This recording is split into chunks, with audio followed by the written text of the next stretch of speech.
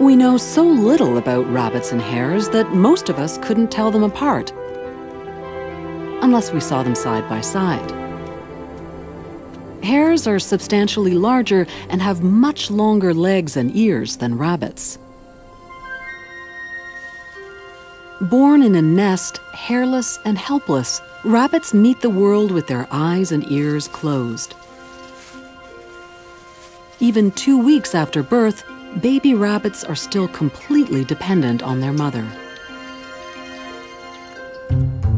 Whereas hares are born right on the ground, with their eyes wide open and a full coat of fur.